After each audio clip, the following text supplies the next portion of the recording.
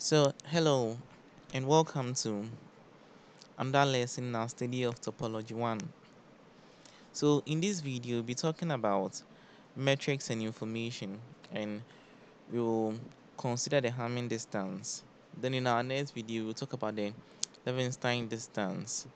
Okay, so please don't forget to like the video and please subscribe to the channel if you haven't, so that you'll be notified of future videos. So, thank you, and let's start.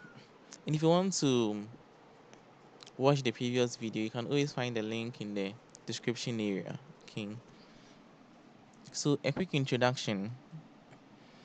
Metric spaces are used in numerous applications involving the storage, manipulation, and presentation of information.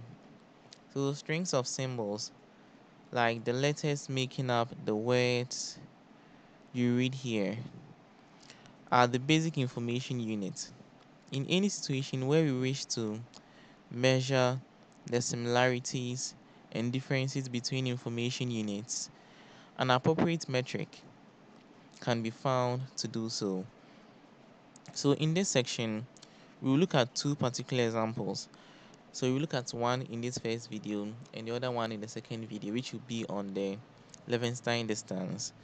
So in the first, the information units are transmitted binary codes, and in the second, the information units are sequences of letters modeling nucleotide strands in a DNA molecule. Okay, so this is just an introduction.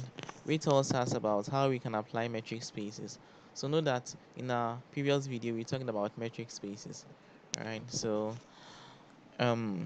we will talk about how to measure the difference and the similarities using two concepts, and the two concepts are the Hamming distance and the Levenstein distance.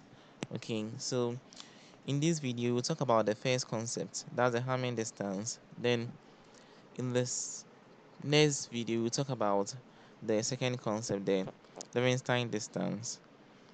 So let's talk about the Hamming distance, which is very simple to it's very simple. So let's take a definition. So it says the Hamming distance between two words of length n is the number of places in which the words differ. Alright, so we are going to use these binary codes to illustrate what we are trying to say from the definition. So the key point that you have to take note is that when it comes to the Hamming distance between two words, they have to be of equal length. Alright, so the two words that we are finding the Hamming distance, they have to be of equal length. So for instance, we can find a Hamming distance between cat and dog because they are of the same length, 3 each. But we can't find a Hamming distance between a car and, let's say, woman.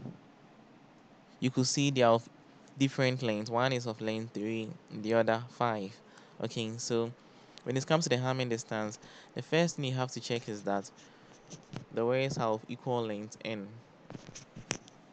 Then we check for the number of places in which the words differ, and that becomes the distance. Very simple. So let's just take this example.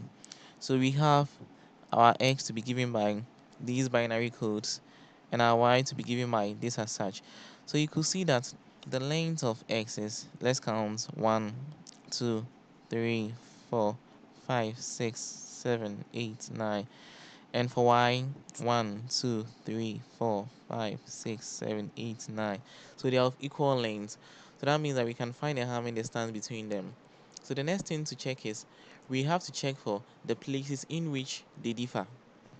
So you could see here we have 0, 0. But here we have 0 and 1. So they differ here. Here too we have 1 and 0. They differ. 1, 1, 0, 0, 0, 0, 0, 1. They differ here as well. Then 1, 1, 0, 0. So you can see that x and y differ in the second third, and the seventh places, right? So they differ in 3 places. Hence, the Hamming distance. So Hamming distance is given by D. Then we have subscript H. So between X and Y is 3, right? So that's the Hamming distance. It's very, very simple. Okay. So let's just take a second example. So example 2, we have X to be given by this word, Randolph. Then we have Y to be given by this word here, Randolph, right? So the question says you should find a Hamming distance between X and Y. So the first question we have to ask ourselves is that these two words, are they of equal length? So let's find out. So 1, 2, 3, 4, 5, 6, 7, 8. So what about Y? 1, 2, 3, 4, 5, 6, 7, 8. So they are of equal length. So that means we can go ahead to find the places in which they differ. Okay. So you could see that the second place, this is E, this is A. They differ here. And when it comes to the seventh place too, we have L and R. So they differ here as well. So that means that the Hamming distance between these two words is 2. Right? So solution. We could see that X and Y differ in the second and seventh places. So hence the Hamming distance between those two words is 2. And I know that's very simple to understand. So we talk about the Hamming distance, which is very simple to understand. Okay. So the next thing we are going to talk about is the Levenstein distance, and we will talk about that in the next video. Okay, so please don't forget to like the video and subscribe to the channel. So thank you very much.